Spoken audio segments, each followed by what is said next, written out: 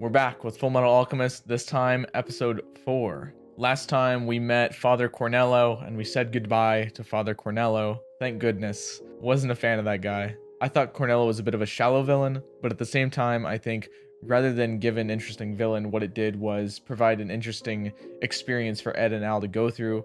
It was a bit to where they had to challenge their own beliefs. Of course, they came out on top in the end, but another thing it served to do was build up some of the other antagonists. I don't know the woman's name, the woman with the long finger that popped Cornello in the head at the end, and then Gluttony, who ended up eating Cornello. God, something so unsettling about Gluttony. I don't really know what it is, but he's probably easily the creepiest person so far. Episode 4 is titled An Alchemist's Anguish, so I'm sure this is just going to be a lovely time. Once again, I've got to remind everybody, I do have a Patreon. Episode 5 will be up on the Soul tier, and then episode 6 and maybe even 7 is up on the Ascended tier right now. Thank you so much for joining me on my reaction. Let's watch episode 4. Yeah, so I remembered that in episode 1 we also had a really similar Philosopher's Stone that Cornello had. Both times I fell off and broke, so I'm not really sure what these fake Philosopher's Stones are. Move forward. These were Ed's words to Rose. Words he had once needed to hear himself. Yeah. I really like that subplot with Rose. Episode 4, An Alchemist's Anguish. You must be the bloodthirsty murderer who's been making a habit of targeting state alchemists. Good new characters here. Oh no. Well, this time, you picked the wrong target. You don't just introduce a villain fighting somebody and then the hero wins. That is a pretty cool alchemy though. Try this. Or your bullets are slow. A little more. Someone explained to me a little bit more about alchemy from episode 1. I was mentioning that it seemed as if certain alchemists had, you know, reign over certain elements, but that's not really the case. People don't really specialize like that, with the exception of Roy, apparently. Jeez, man. Yep, that's another state alchemist. About how I figured that would go. For all we know, you could be the next one he comes after. Understood. Oh no, I hope not. Armstrong's great. A little bit flamboyant, but pretty great. Yeah, after all that, the stone was a fake. Even so, the power it gave Cornello was real enough. Right, that's what I was saying. Huge chimera right in front of us. I still wonder how he was able to use the stone to do that. I'm not familiar enough with the field of bioalchemy to really understand it. Yeah, I'm kind of curious about that too. It Right. might be worth looking into. Who knows? Maybe we'll find something that could help us restore our bodies. It might help if you consulted a specialist. Huh? The Sowing Life alchemist, Shao Tucker. He's done some heavy research into chimera transmutation. I'll introduce you. Tucker transmuted a chimera that could understand human speech. That earned him his certification as a state alchemist. I understand human speech. You mean... Oh Wait, you no. mean it talks? A Oh no. chimera? Right. Supposedly, it only said one thing. I want to die. After that, it refused to eat until it got its wish. Yikes, I don't like where this is going already. This house is huge. That sounds quite dark. What was it a chimera of exactly? You okay, Ed? Daddy! There are people out here. Look! Nina, this is why I told you to keep the dog tied up. Cute dog. Ew. It's kind of embarrassing. I'm fairly widely regarded as an authority on chimeras, but the truth is, it hasn't actually been going that well lately. I don't like the close-up shot of him like that. It seems ominous. They've got some ability to focus. I'm not sure they even know we're here anymore. Yeah. For Quite a seriously. catch, these two. A couple of prodigies. Yeah. You know, I think that's like a fairly common observation people have been making about Edward and Alphonse, really. I think people get the idea of what a prodigy is kind of wrong sometimes. I don't necessarily think, and this might still be true, but I don't necessarily think Edward and Alphonse are prodigies in the sense that they were just born able to do this high-level alchemy, or that they were incredibly intelligent just from the moment they were born. but rather they had an actual genuine spark of knowledge. They worked really, really hard. They studied really, really hard to get the base knowledge, probably far, far more than anybody their age especially at the time when they did the transmutation. I think probably far more than anyone their age. So it comes as a really commanding force. Like even full-grown adults that have been doing alchemy for a long, long time really recognize them as such a force to be reckoned with. But at the same time, I think it can be dangerous because I worry for Edward, because I'm wondering if the only thing that's really keeping him driven and focused right now is to get him and his brother's bodies back to normal. Because if something happens and they find out that that's not something they'd be able to do, I'm worried that he will just crash. He'll crash and he'll burn, because that's the only thing that's really keeping him forward. He would have to rebuild himself at an almost fundamental level to gain back that sort of composition that he has now, to be able to be as driven as he is now. I think it's a common thing that people deal with in their lives when they have to deal with the loss of something that's been driving them for such a long, long time. It can be really devastating. It can be one of the hardest things you can go through, to lose your sole source of motivation and then go on the journey to find something to even recover you back to the same levels. So while Edward's drive is great, and while he is extremely talented and intelligent, I do worry that something might happen along the story that could knock him down so much that he might not be able to get back up. He's so cute. Ow,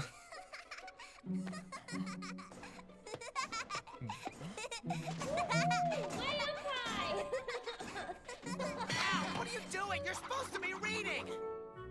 Relax, Edward. Well, in case you forgot, we didn't come here to play horsey. Dude, that dog is huge. After all that, you must be dog tired. Good one. Why don't you come on back tomorrow? You really I going to come again? We'll play some don't more know about this guy. Hey, Nina?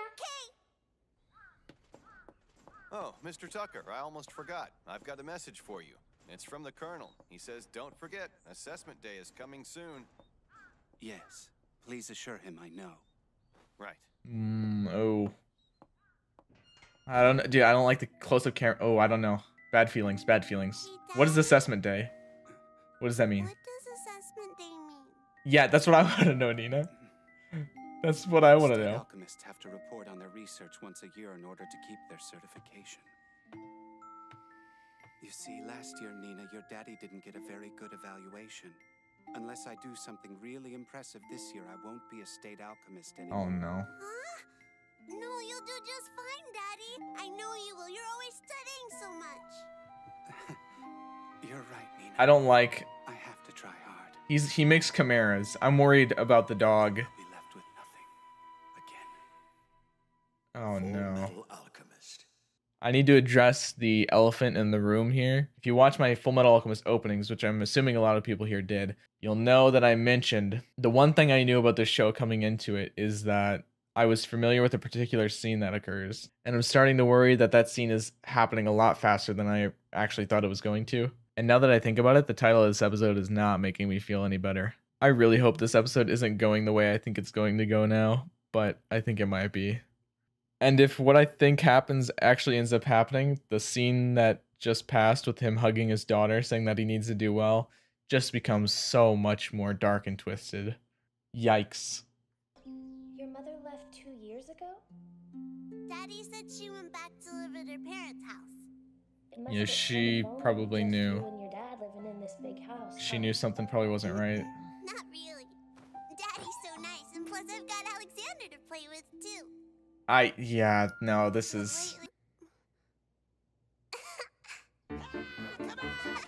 They're gonna butter me up before they knock me down. Oh no.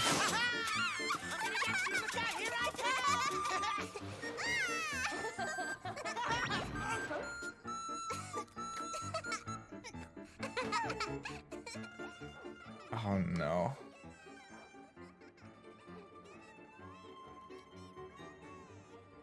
Don't forget, assessment day is coming soon.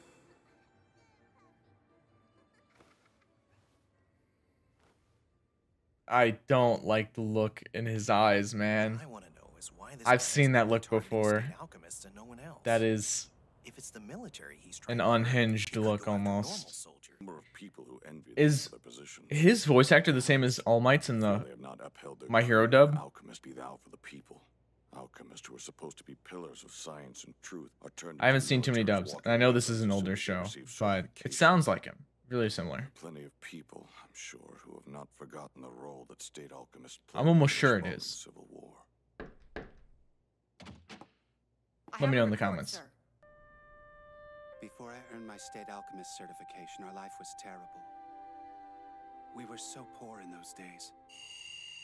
My wife couldn't stand living that kind of life, so she left us. I can't afford to fail this assessment. Alexander, Daddy says he's going to play with us tomorrow. I guess I see it all happening in front of me, and I don't even know what to say. I don't know what to do. I can only sit here and watch. Hey! Oh Nina! no. Oh no. Mr. Tucker! There you are. So you are home. Yes. I did it, boys. I finally did it. A chimera that understands human speech. Now Put I it don't have to together, worry Edward. about losing my certification. That person, Edward. Put it That to person, Edward. That person, Edward. Big Brother Ed. Oh no. Yeah. Oh, I just got chills. Mr. Tucker, I got when did you chills. first get your state certification? Let's see. It was 2 years ago. And when did your wife leave you? That was 2 years ago, too. I just have one Oh more question for you. my Nina god. and Alexander. Where are they? Yeah, Alphonse. Yeah, he didn't realize it either. Damn brat, figuring it out so quickly. What? Isn't it so obvious? Oh yeah. I mean, Figured it out. You did it again. what 2 a years ago, it sick was your guy. wife.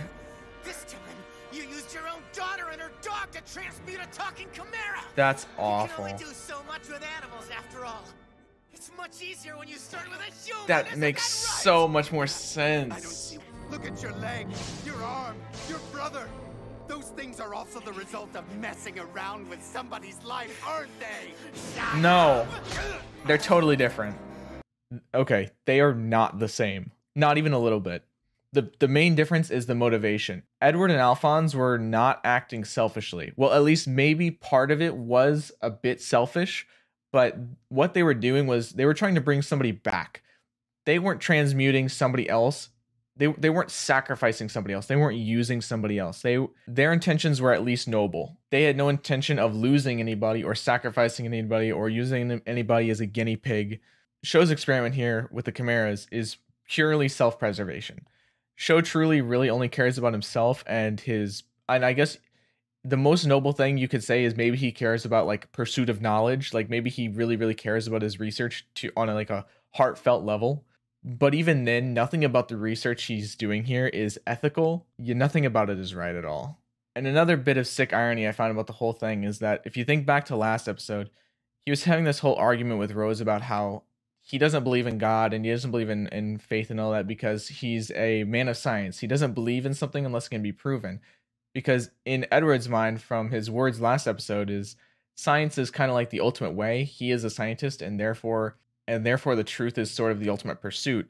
And I don't think that's necessarily wrong, but it is short-sighted and it has holes. Obviously, one of the holes is the completely like ethically wrong things that like Show is doing. But it is ironic and it is sort of undeniable that as horrible and twisted as this is, and as much as I never want this to happen to anybody again, he is sort of pushing a boundary with chimeras, right? His research is valid, but it's horribly unethical. This certainly will have a pretty significant impact on Edward's worldview. I can't really think of something that happened since the transmutation of his own mom that would affect his core beliefs and the fundamental things that he operates on to such a degree like this event might. Yeah, he's not a killer. Not like that, at least. Edward, no. Daddy, do you hurt Daddy? Stop. Oh my god. No. Oh, this is horrible. This is so sad. Even with all our power, we can't do anything to change you back. I'm sorry. I'm sorry. Can we play now? Can we Oh. play now? I made it just in time. I get to remain a state alchemist. I passed. Dude, you are such a piece of shit. I'm not even sure the government will, like, approve of this. I don't know. That's optimistic, but they might. Can we play now?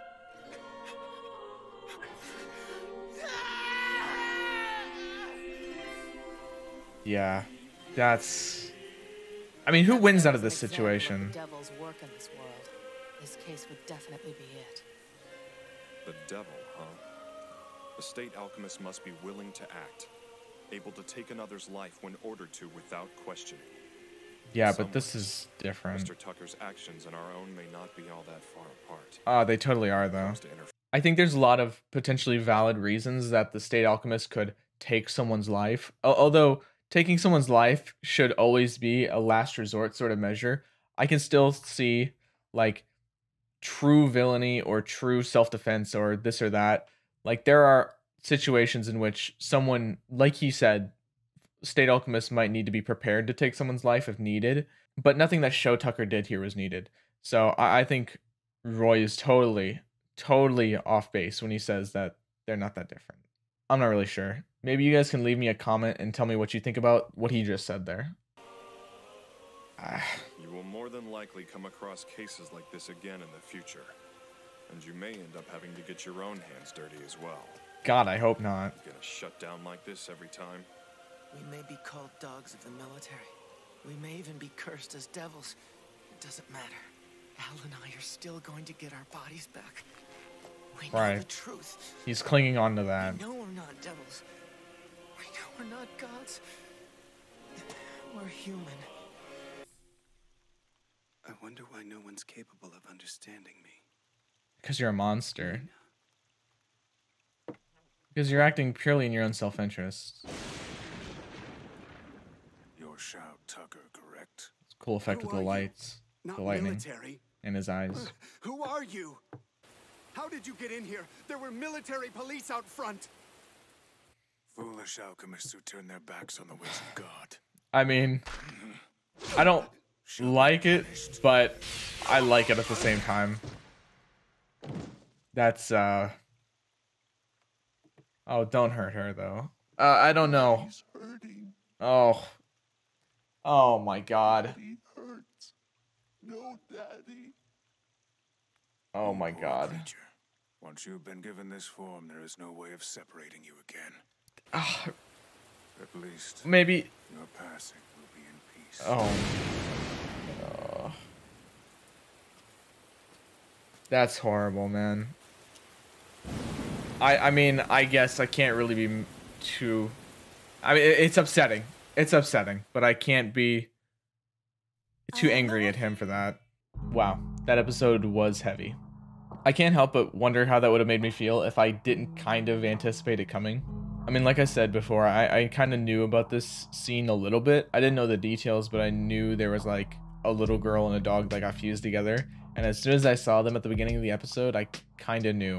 And that's also why I kind of winced last episode when they were talking about when they showed the Chimera, because it all came on really fast. But man, it was really cool how they used the cinematography. Every single time Show Tucker said something that was like kind of foreboding and ominous, they did like a really close-up zoom where you couldn't see his eyes. A lot of times, because a lot of times the camera would cut off like from about the nose up, or they would show, or if they did show his entire face, his glasses would be shining, so you never really saw the look in his eyes. The only time you saw the twisted look in his eyes was after the deed had really been done. I mean, who wins out of this whole situation? I mean, Tucker might have thought he was doing a good thing for himself. He might have thought he was getting himself knowledge or security, or his research would have had purpose. But I think you have to have a lot more than that in your life in order to be happy. It's a pretty firm belief of mine that no matter how badly you desire something or want something or push toward a certain goal, if you're willing to sacrifice and give up absolutely everything, including your morals, your ethics, the people around you, if you give up absolutely everything to reach that goal, in the end, what do you actually have? even just internally, you're going to be lacking. I think it's a really heavy oversight for how important ethics is in our lives. I mean, I know a good majority of people that really don't consider too much ethics. They have like these internalized morals and rules they abide by, but they don't ever examine the ethics that they actually should live by. And I feel like that's why a lot of people don't find happiness. That's why a lot of people feel like there's something missing, like there's something wrong. And I feel like if Tucker had lived, he might have been the same way. Maybe Tucker would have gotten a full night's sleep after what he did. Who's to really say? You know, there's 65 episodes in this show, and I'm only 4 in. The first couple episodes, while episode 2 did have its really dark parts, I didn't think it seemed so dark. I mean, at some point for a shonen anime, you kind of do have to expect some sort of dark and tragic backstory for our main protagonist, or at least for other characters. In this case, it was our main protagonist. It was to give them the drive, the motivation for the plot. But man, we just met these characters this episode and they were able to deliver something like this. I love the show, but man, I hate some of the ways that it has to go. I don't really have too much else to say. Thank you guys so much for watching. Hopefully next episode will be a bit lighter, but I guess we won't know till we get there. Be sure to check out the links in the description for stuff that you might be interested in, and I'll see you guys in the next episode. Later.